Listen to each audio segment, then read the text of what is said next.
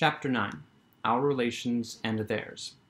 What I'm trying to show here is that with these women, the whole relationship of life counted in a glad, eager growing up to join the ranks of workers in the line best loved.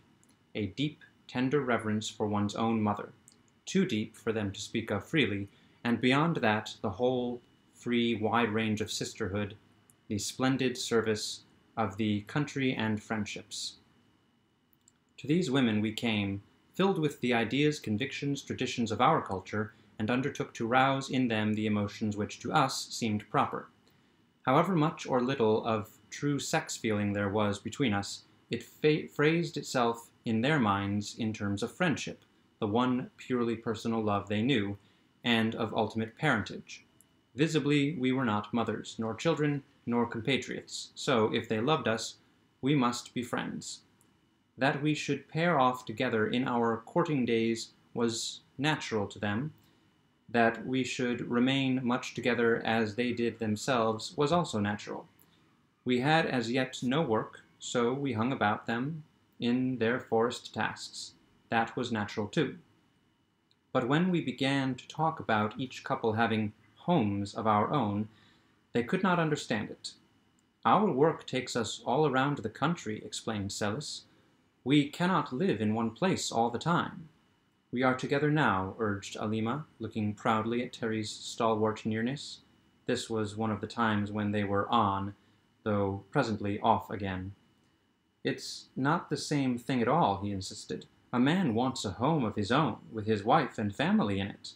"Staying in it all the time?" asked Elidor. "Not imprisoned, surely?" "Of course not. Living there, naturally," he answered. "What does she do there all the time?" Alima demanded. "What is her work?"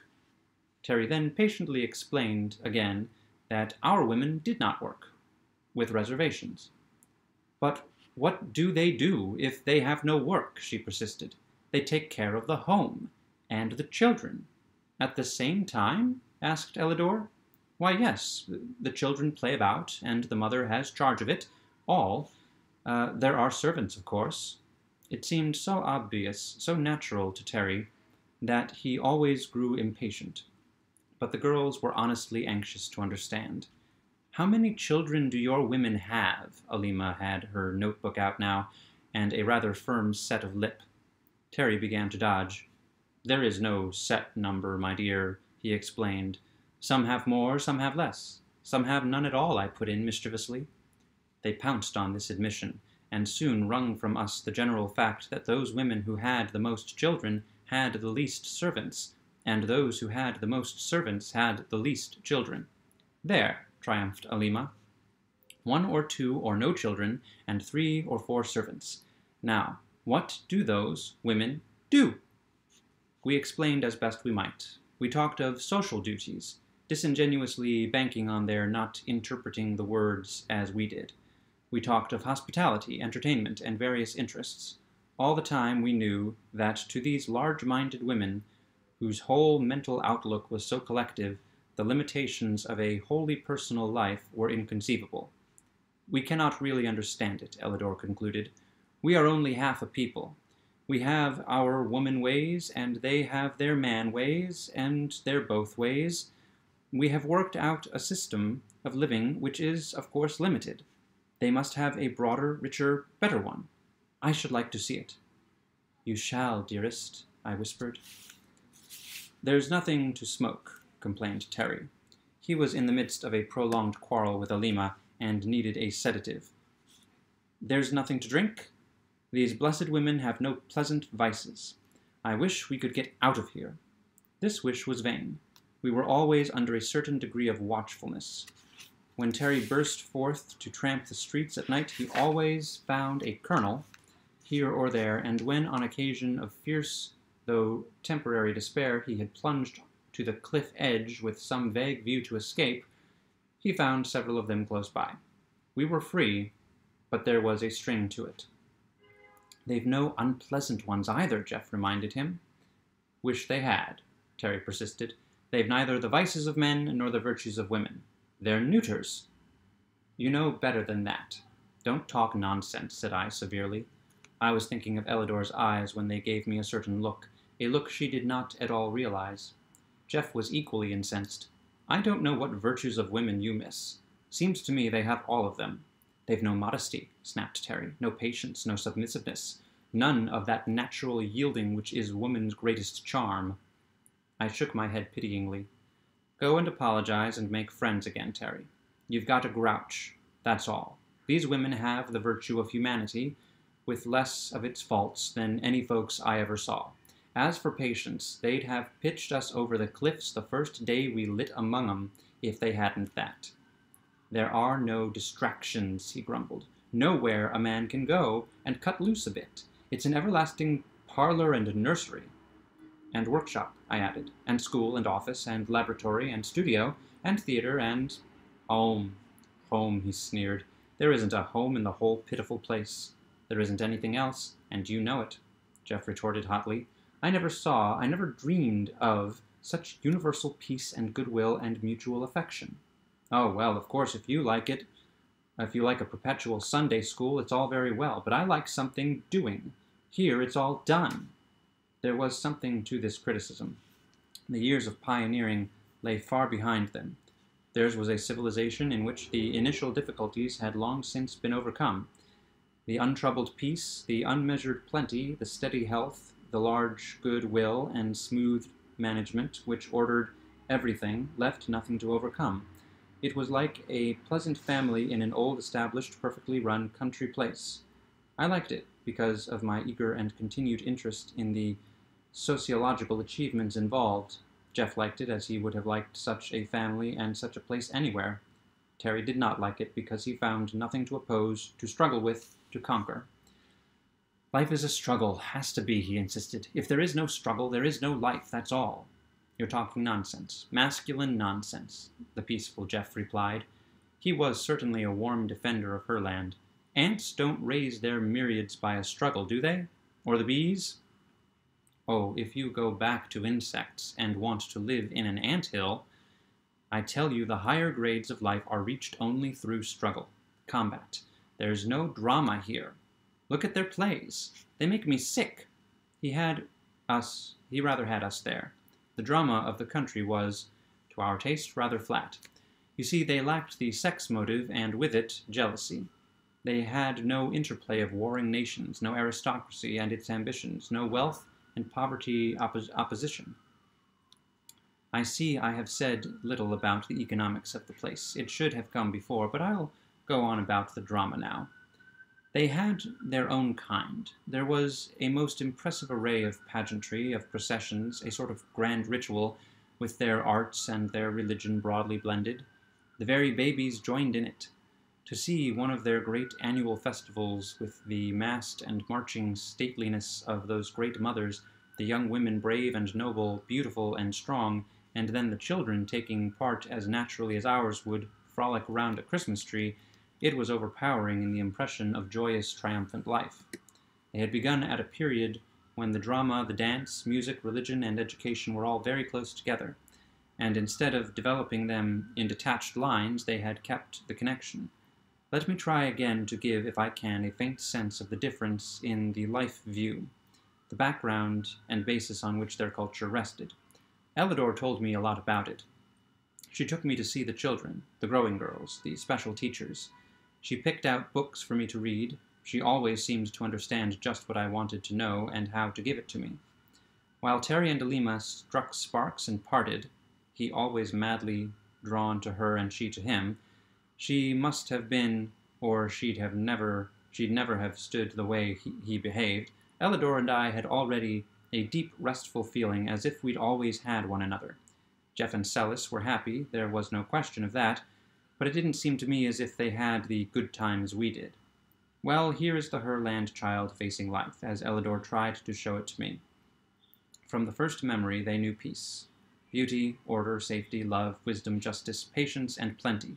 By plenty, I mean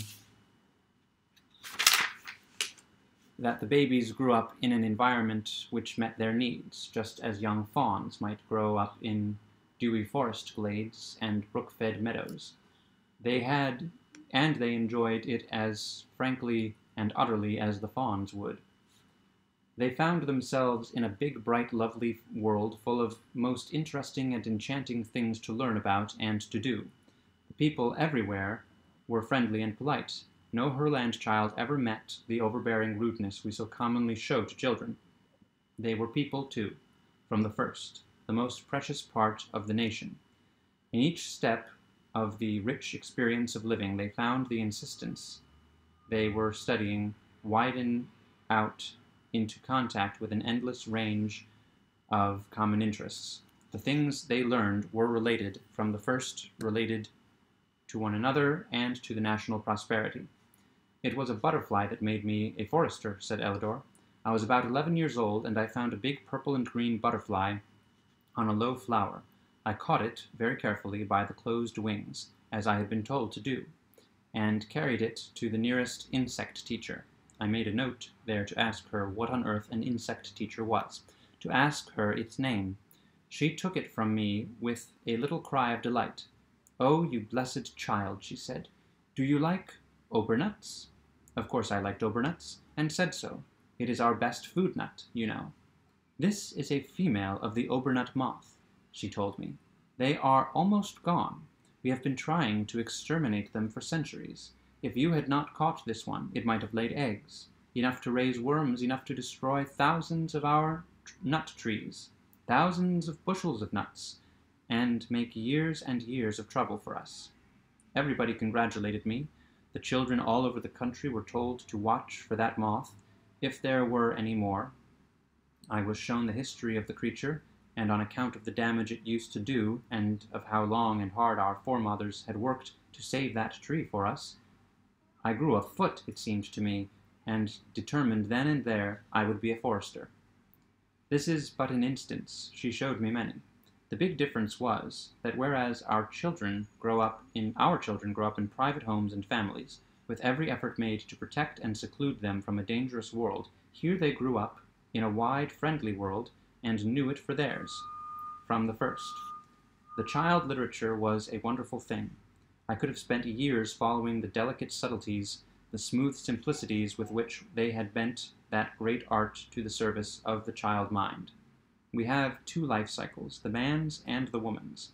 To the man there is growth, struggle, conquest, the establishment of his family, and as much further success in gain or ambition as he can achieve. To the woman, growth, the securing of a husband, the subordinate activities of family life, and afterward such social or charitable interests as her position allows. Here was but one cycle, and that a large one. The child entered upon a broad, open field of life in which motherhood was the one great personal contribution to the national life, and all the rest of the individual share in their common activities. Every girl I talked to at any age above babyhood had her cheerful determination as to what she was going to be when she grew up. What Terry meant by saying they had no modesty was that this great life view had no shady places. They had a high sense of personal decorum, but no shame, no knowledge of anything to be ashamed of. Even their shortcomings and misdeeds in childhood never were presented to them as sins, merely as errors or misplays, as in a game. Some of them, who were palpably less agreeable than others, or who had a real weakness or fault, were treated with cheerful allowance as a friendly group at whist would treat a poor player.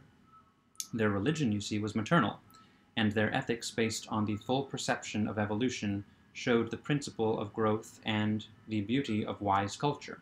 They had no theory of the essential opposition of good and evil. Life to them was growth. Their pleasure was in growing, and their duty also. With this background, with their sublimated mother-love expressed in terms of widest social activity, every phase of their work was modified by its effect on the national growth. The language itself they had deliberately clarified, simplified, made easy and beautiful for the sake of the children. This seemed to us a wholly incredible thing. First, that any nation should have the foresight, the strength, and the persistence to plan and fulfill such a task, and second, that women should have had so much initiative. We have assumed as a matter of course that woman had none, that only a man with his natural energy and impatience of restriction would ever invent anything.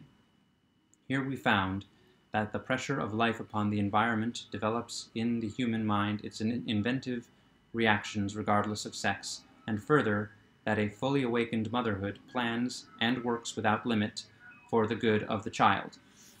That the children might be most nobly born and reared in an environment calculated to allow the richest, freest growth, they had deliberately remodeled and improved the whole state. I do not mean in the least that they stopped at that, any more than a child stops at childhood. The most impressive part of their whole culture beyond this perfect system of child-rearing was the range of interests and associations open to them all for life. But in the field of literature I was most struck at first by the child motive.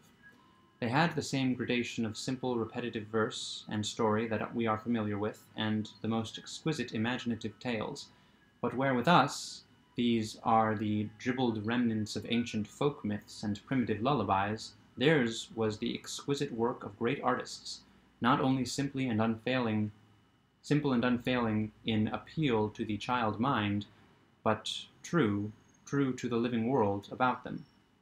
To sit in one of their nurseries for a day was to change one's views forever as to babyhood. The youngest ones, rosy fatlings in their mother's arms or sleeping lightly in the flower-sweet air, seemed natural enough, save that they never cried. I never heard a child cry in Herland, save once or twice at a bad fall, and then people ran to help, as we would at a scream of agony from a grown person. Each mother had her year of glory, the time of love and learning, living closely with her child, nursing it proudly, often for 2 years or more. This perhaps was one reason for their wonderful vigor. But after the baby year, the mother was not so constantly in attendance, unless, indeed, her work was among the little ones. She was never far off, however, and her attitude toward the co-mothers, whose proud child service was direct and continuous, was lovely to see. As for the babies, a group of those naked darlings playing on short velvet grass, clean swept, or rugs as soft, or in shallow pools of bright water, tumbling over the bubbling, joyous baby laughter, it was a view of infant happiness such as I had never dreamed.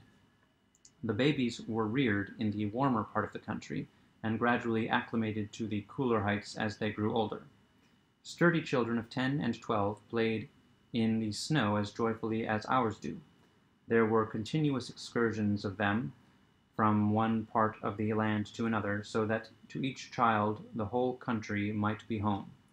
It was all theirs, waiting for them to learn, to love, to use, to serve, as our own little boys plan to be a big soldier, or a cowboy, or whatever pleases their fancy, and our little girls plan for the kind of home they mean to have, or how many children. These planned freely and gaily, with much happy chattering of what they would do for the country when they were grown. It was the eager happiness of the children and young people which first made me see the folly of that common notion of ours, that if life was smooth and happy, people would not enjoy it.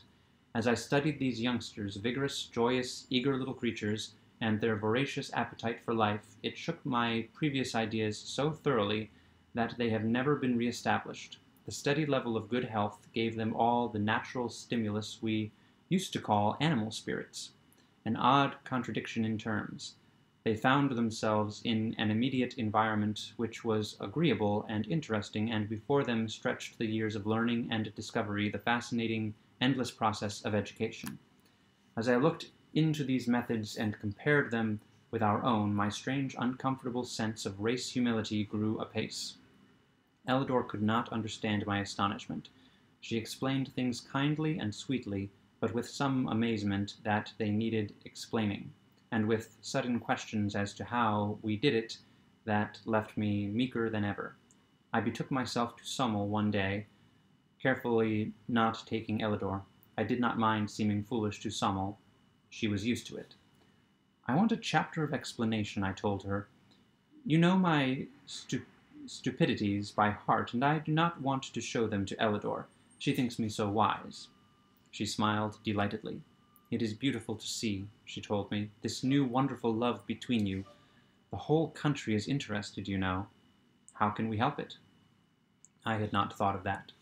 We say all the world loves a lover, but to have a couple of million people watching one's courtship, and that a difficult one, was rather embarrassing.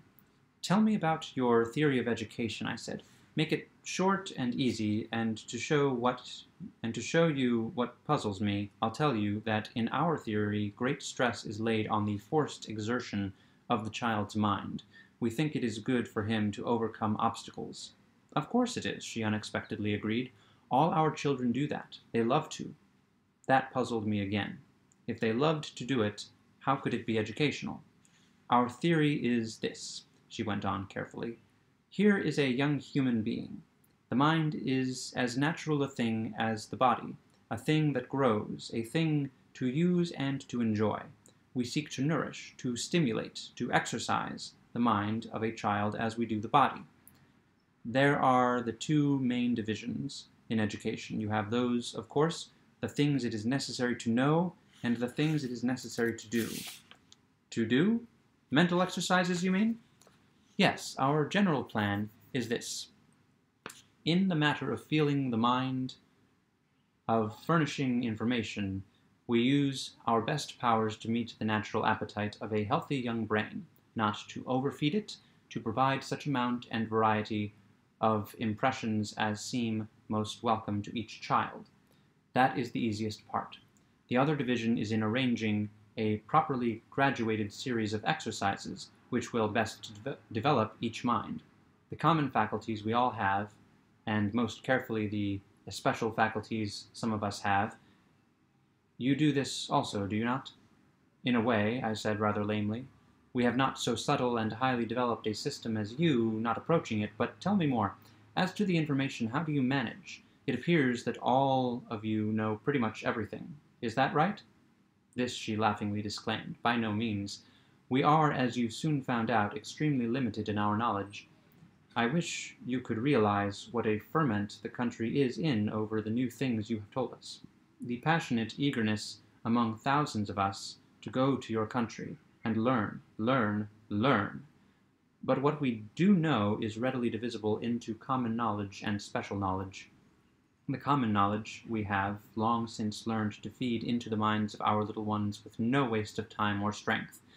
The special knowledge is open to all as they desire it. Some of us specialize in one line only, but most take up several. Some for their regular work, some to grow with." "To grow with?" "Yes. When one settles too close in one kind of work, there is a tendency to atrophy in the disused portions of the brain. We like to keep on learning always." "What do you study?" "As much as we know of the different sciences. We have within our limits a good deal of knowledge of anatomy, physiology, nutrition, all that pertains to a full and beautiful personal life. We have our botany and chemistry and so on. Very rudimentary, but interesting. Our own history with its accumulating psychology." "You put psychology with history? Not with personal life?" "Of course. It is ours.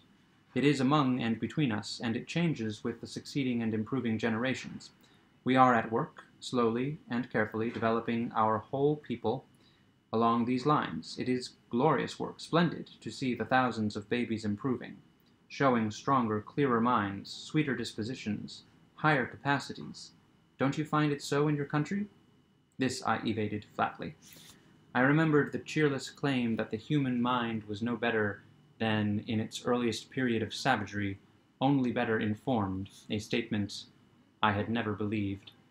"We try most earnestly for two powers," Somel continued, "the two that seem to us basically necessary for all noble life, a clear, far-reaching judgment, and a strong, well-used will. We spend our best efforts all through childhood and youth in developing these faculties, individual judgment and will." "As part of your system of education, you mean?" "Exactly. As the most valuable part. With the babies, as you may have noticed, we first provide an environment which feeds the mind without tiring it.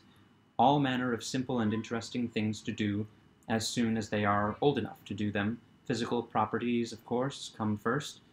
But as early as possible, going very carefully, not to tax the mind, we provide choices, simple choices, with very obvious causes and consequences. You've noticed the games?" I had. The children seemed always playing something or else. sometimes engaged in peaceful researches of their own. I had wondered at first when they went to school, but soon found that they never did. To their knowledge, it was all education, but no schooling. We have been working for some 1,600 years devising better and better games for children, continued Somel. I sat aghast. Devising games? I protested. Making up new ones, you mean? Exactly, she answered. Don't you? Then I remembered the kindergarten, and the material devised by Signora Montessori, and guardedly replied, to some extent, but most of our games, I told her, were very old, came down from child to child, along the ages from the remote past. And what is their effect? She asked. Do they develop the faculties you wish to encourage? Again I remembered the claims made by the advocates of sports, and again replied guardedly that that was, in part, the theory. But do the children like it? I asked, having things made up and set before them that way. Don't they want the old games? You can see the children, she answered. Are yours more contented, more interested, happier? Then I thought, as in truth I never had thought before, of the dull, bored children I had seen whining. What can I do now? Of the little groups of gangs hanging about, of the value of some one strong spirit who possessed initiative and would start something, of the children's parties, and the onerous duties of the older people set to amuse the children. Also of that troubled ocean of misdirected activity we call mischief, foolish, destructive, sometimes evil things done by unoccupied children. No, I said grimly, I don't think they are. The Herland child was born not only into a world carefully prepared, full of the most fascinating materials and opportunities to learn, but into the society of plentiful numbers of teachers born and trained, whose business it was to accompany the children along that, to us, impossible thing, the royal road to learning. There was no mystery in their methods. Being adapted to children, it was at least comprehensible to adults. I spent many days with the little ones, sometimes with Elidor, sometimes without, and began to feel a crushing pity for my own childhood, and for all others that I had known. The houses and gardens planned for babies had in them nothing to hurt, no stairs, no corners, no small loose objects to swallow, no fire, just a baby's paradise. They were taught as rapidly as feasible to use and control their own bodies, and never did I see such sure-footed, steady-handed, clear-headed little things. It was a joy to watch a row of toddlers learning to walk not only on a level floor, but a little later on a sort of rubber rail raised an inch or two above the soft turf or heavy rugs, and falling off with shrieks of infant joy to rush back to the end of the line and try again. Surely we have noticed how children love to get up on something and walk along it, but we have never thought to provide that simple and inexhaustible form of amusement and physical education for the young. Water they had, of course, and could swim even before they walked. If I feared, at first, the effects of a too intensive system of culture, that fear was dissipated by seeing the long, sunny days of pure physical merriment, the natural sleep in which these heavenly babies passed their first years. They never knew they were being educated. They did not dream that in this association of hilarious experiment and achievement they were laying the foundation for that close, beautiful group feeling into which they grew so firmly with the years. This was education for citizenship.